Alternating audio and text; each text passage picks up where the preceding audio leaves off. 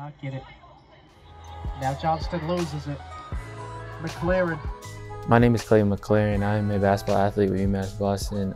My major is business with a concentration in finance. I am a sophomore/junior this year. Black History Month means to me is resilience and triumph, because over the years, Black people have done a lot of things and overcome a lot of things to get to the point we are right now. And to really just take 1 month out of the year to really celebrate upon those things and show what Black people have done for us to make this possible. I think it's very important for us to recognize and celebrate Black History Month because, well, for starters, Black history is American history, so it should be celebrated throughout the entire year, basically, really. But the fact that we get 1 month is really important. We should take on that. And I think that Black history is really overcome, well, Black people in general, their problems are usually overlooked in the society nowadays, like whether it be sports, politics, or health.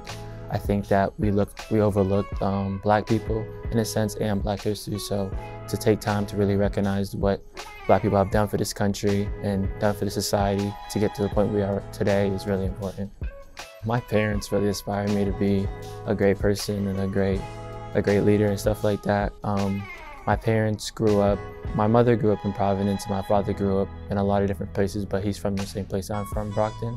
But they went to the same school, Tufts University, and back then it was really predominantly white school, so them having a class of, let's say, 300 kids, for example, there's probably 10 Black kids out of the 300 kids, so they really stick together. And my dad didn't have it easy going there because being surrounded by a lot of people who have money, who come from a household that's full of people who really care about his education and stuff like that, he didn't have that.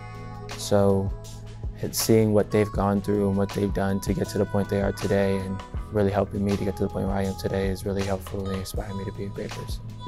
As a transfer student, I've had different experience. I came from HBCU, so it's really a different experience being an athlete on this campus, but I think that we do a good job recognizing the Black athletes in this community. I think no Black athletes really overlooked in here. I think that we take honor and pride in Black athletes in this community.